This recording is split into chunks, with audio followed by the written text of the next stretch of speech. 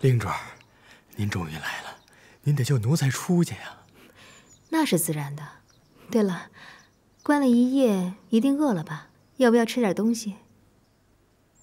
不了不了，那个出去要紧。事情怎么样了？晋忠公公，皇上已经把皇后娘娘赶回宫中，现在我们主啊，已经是摄6宫室的皇贵妃了。皇贵妃，皇贵妃好。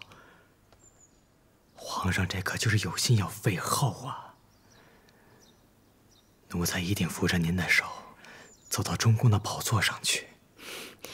本宫自然会登上后位。走吧。哎，皇贵妃，走。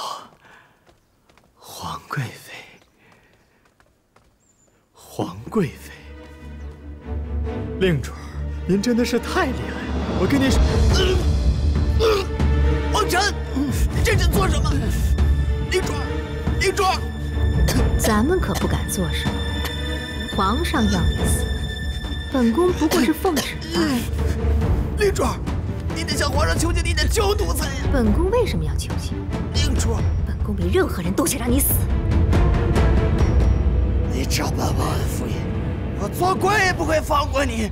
那也得做个有本事的鬼才行。放开我！你们以为替他做事情会有什么好下场吗？你不得好死，不得好死！是你不得好死，本宫可好好活着呢。你不得好死！